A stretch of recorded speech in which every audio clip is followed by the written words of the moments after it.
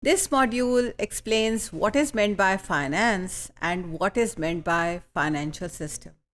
So finance basically is when we are saying that we are studying finance, it means that it helps us in understanding how people allocate scarce resources that are spread over time. And it also helps us in understanding how the allocation of financial decisions are done. And we need to understand that when we are talking about the financial resources or financial decision making, it is different from the conventional decision making. And there are two major factors that differentiate the financial decision making from any other ordinary economic decision making.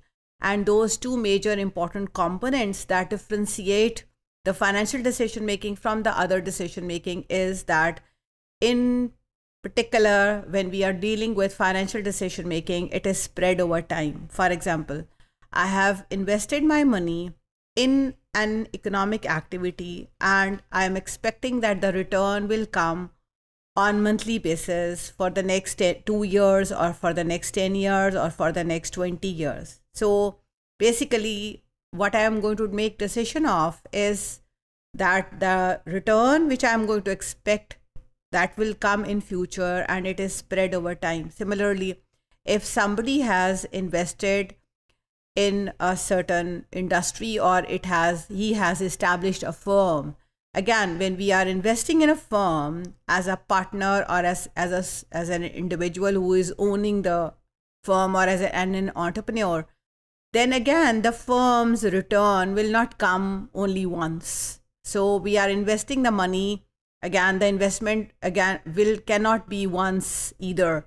So you may be required to invest in a firm over a span of time, and similarly the return will not come in one time. There may be returns that will be spread over time. So you may get returns from investment in a firm or investment in a stock on yearly basis or on monthly basis. So again, we need to understand that whenever we are undertaking the financial decisions, it is spread over time.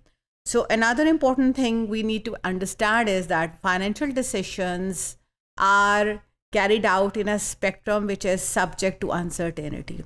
We don't know कि कल क्या होगा. So there may be a possibility कि आपने forecast किया है, for example, कि या एनालाइज किया था या बहुत अच्छे प्रोडिक्शंस लगाए थे, आपने ट्रेंड एनालिसिस किए और उसकी मदद से आपको अंदाज़ा हुआ कि अगर हम एक बैंक में पैसे डाल देंगे या फलां किसी के साथ पार्टनरशिप में पैसे डालेंगे और आपको ऑन एवरेज जो रिटर्न आने जा रही है दैट इज़ 6% और 8% और like for example 3.5%, but there may be some अनफॉरसीन circumstances जिनकी वजह से हो सकता है कि आपकी रिटर्न्स या प्रॉफिट का जो रेट है वो आपके एक्सपेक्टेड रिटर्न से एक्सीड कर जाए या वो फॉल भी कर सकता है. And again there is another important aspect that is the inflation, that when we are forecasting that, for example, in the next year the inflation will be, for example, 5%, but actually it turns out to be 6% or 7%, then again when you are going to take into account the real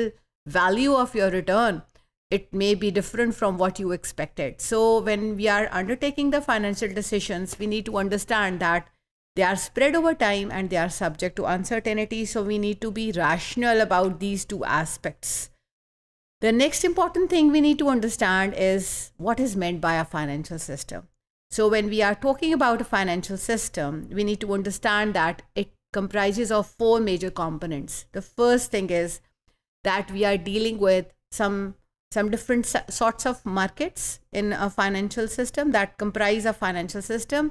उन markets में आप वो markets हो सकते हैं जहाँ आप stocks को या bonds को buy और sell कर सकते हैं. वहाँ आप फाइनेंशियल कॉन्ट्रैक्टिंग कर सकते हैं. You can exchange your assets और risks. So we have financial markets that are meant specifically for such purpose, जिधर आप फाइनेंशियल ट्रांजैक्शंस कर सकते हैं या बॉन्ड्स को बाय कर सकते हैं. जैसे आपने कोई स्टॉक्स बाय करने हैं तो आप जो भी प्लेस है जहाँ पे आप वो स्टॉक्स को बाय या सेल करेंगे, that those particular places are can be termed as the financial markets. इसके अलावा फाइनेंशियल सिस्टम के लिए हम देखते हैं कि वहाँ फाइनेंशियल इंस्ट्रूमेंट्स होने चाहिए। फाइनेंशियल इंस्ट्रूमेंट्स में स्टॉक्स हैं, बॉन्ड्स हैं, आपके पास कोई डिबेंचर्स हैं, डेरिवेटिव्स हैं, कोई भी तरह के फाइनेंशियल इंस्ट्रूमेंट्स भी फाइनेंशियल सिस्टम को कंप्राइज करते हैं। The third important thing is financial intermediaries.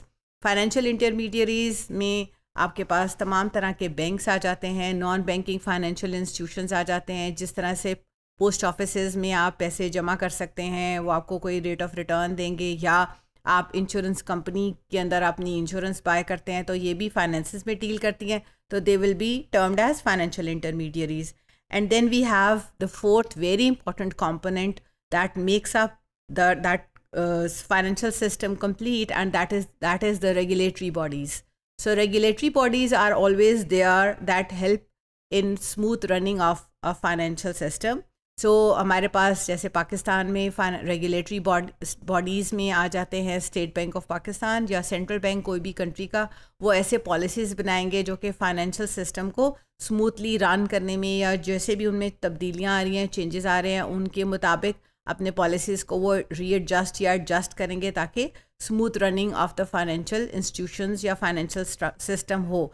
So together finance is meant by the allocation of the different types of funds which we have, and there are two important components, the time factor and the uncertainty. And then we have discussed that there is a financial system that covers the entire economy, and there are four major components of the financial system that covers the financial markets, the financial products, instruments, and we have then financial intermediaries and the regulatory bodies that controls this running of the financial system.